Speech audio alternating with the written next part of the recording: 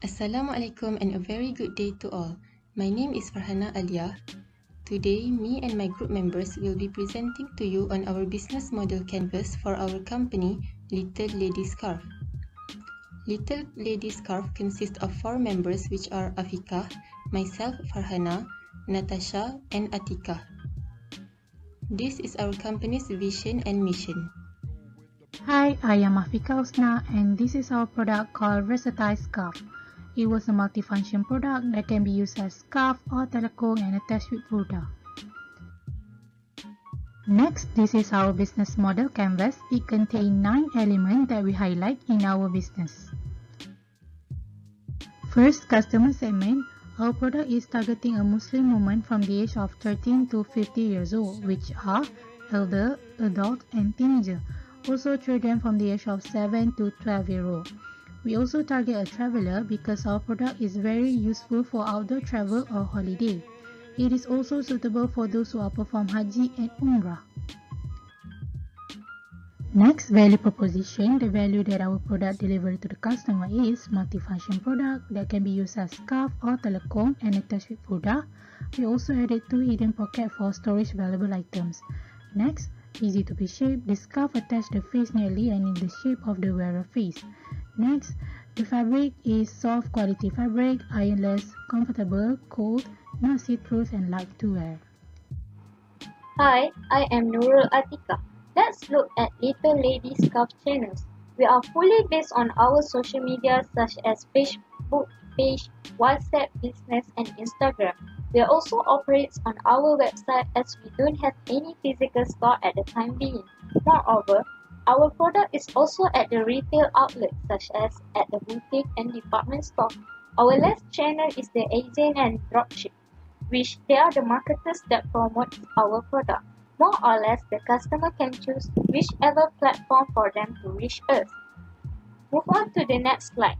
Our customer relations include with the updating activities in our social media from time to time just to keep our customer informed about the promotion, the tutorial and all. Next is the after sales service.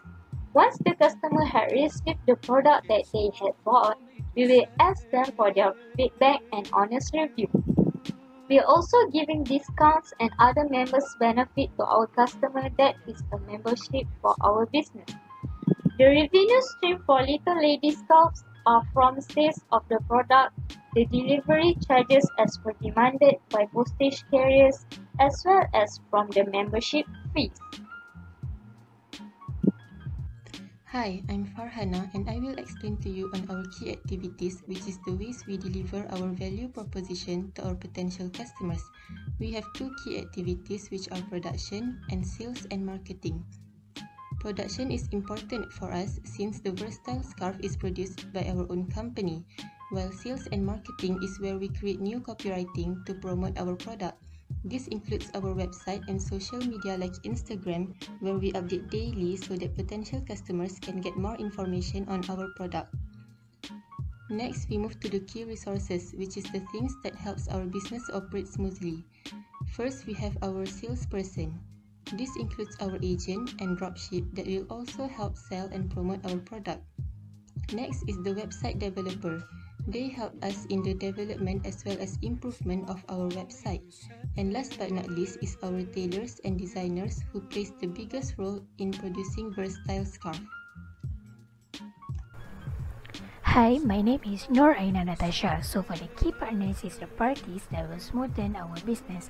As my friend said just now in the previous slide, both of key resources and key partners is relatable. So the existence of these parties such as tourist service and fabric supplier will help us in smoothen our business and make it more effective. So let's move to the next slide.